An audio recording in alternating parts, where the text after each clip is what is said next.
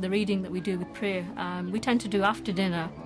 She's had a little time to just chill out from coming back from school, and we'll spend maybe half an hour, some days an hour. Generally, she just, she'll say, "Oh, Mummy, it's time to read my book," and we'll come here and sit down and she'll start reading. Okay. This week is going to be a special week. What's the outside? Alien. An alien. How many eyes has it got? 4. 4 eyes. Okay. Ma, what does that say? You said it. What did you say it was?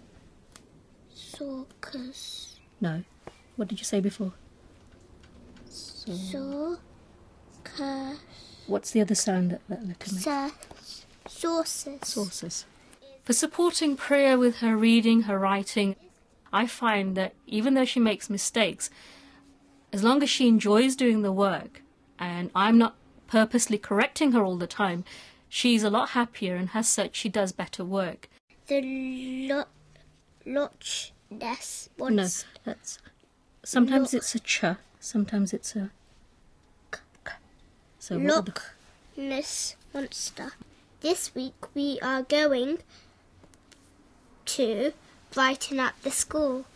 Oh no!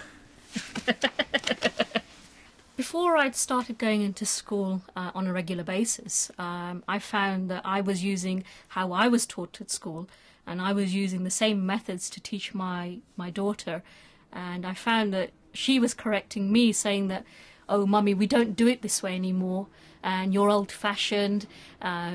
Mummy, we are taught this way of doing it." And by going into school, I've seen for myself how they teach. Do you think it's a good idea about the children doing this mural? No. You don't? Why? Because in this picture she's shouting. Okay, and what did she want them to do? A mural with flowers, spring flowers.